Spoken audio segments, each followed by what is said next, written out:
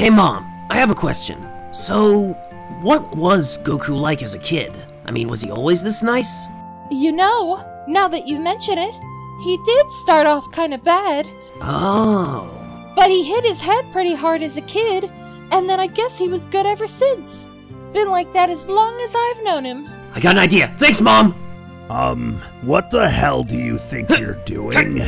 Goku hit his head as a child and became good, so why can't the same thing happen to you? No, I'm pretty sure I want to kill you even more now. I'll give you 10 seconds to start running.